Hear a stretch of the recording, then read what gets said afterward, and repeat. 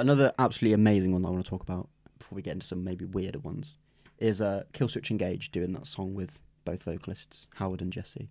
Just made me so happy because like Killswitch Engage I think were probably the first like true metalcore band that I ever got into, and I had, because of our older brother, all of their albums. So I heard both of the vocalists like constantly, and so when it came out I was like, I can't believe, I was giddy, I was like a child. It was fun. But you look at them even touring together now with one of Howard's bands, and then you see like 3 songs a night pretty much, they're playing old songs where they're kind of collaborating, and it's nice to see that even though obviously Killswitch went back to Jesse, that there's no shit there between them at all.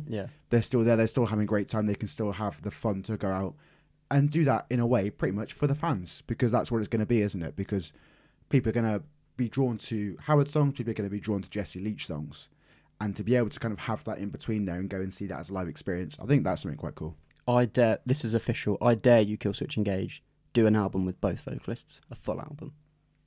I imagine that would have an amazing reception. Yeah, be so cool.